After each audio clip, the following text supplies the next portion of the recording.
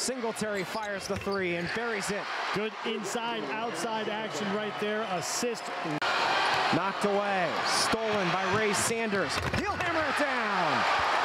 Athletic play right there by Siena. Oganyemi blocked and then tipped in by Oganyemi. Somehow Javion Oganyemi tips that. Foul. He's the most valuable player on this team. Nifty move by Rowley, who scores. And Rowley at 6'6". Great footwork. Broken and then knocked away. Loose ball to Enema. Baker floats it in traffic and scores. Wheeler-Baker's first two of the game. Come on, ref! Sanders lays it up and in. Good dribble drive. Marquise Wright is 5 out of 12 from three-point range this season. He dribbles through traffic. Tipsy-do and lays it in. Hang time and strength and athleticism shown on that play. Sanders almost stolen away. Now Hooley, three from the corner. It's good. Peter Hooley with 8.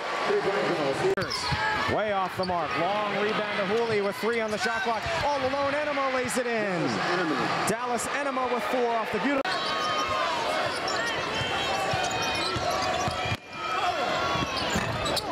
Singletary, the nice finish.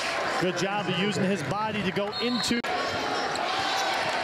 Dangerous pass, stolen. Saints will run 2-on-1. Nice feed to Wright, who will lay it up and in. A careless. Picked up the dribble. 15 to shoot. Oganyemi lays it up and in.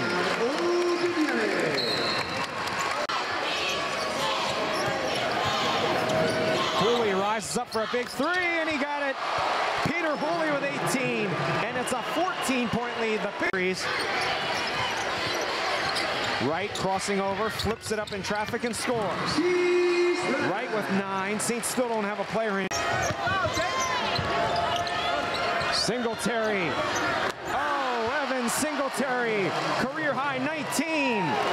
Presenting the trophy to the U Albany Great Danes.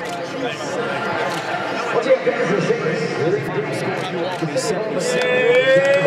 Siena 68. Tonight, game over for this. Great Danes beat the Saints for the 3rd year in a row.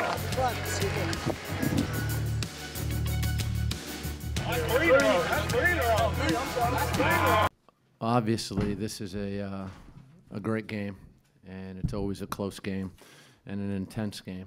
You know, coming into this game, our mindset was to control tempo.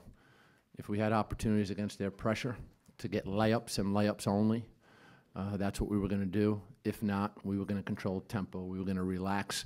We were going to make them defend, give them opportunities to foul us, and mix up our defenses and force them to really think a lot. Really wanted to keep them off balance. I think they're very talented. You know, they play extremely hard, and we needed to play this game at our tempo. We really have not been playing good basketball, so this game might have come at a really good time for us. It really forced us to focus.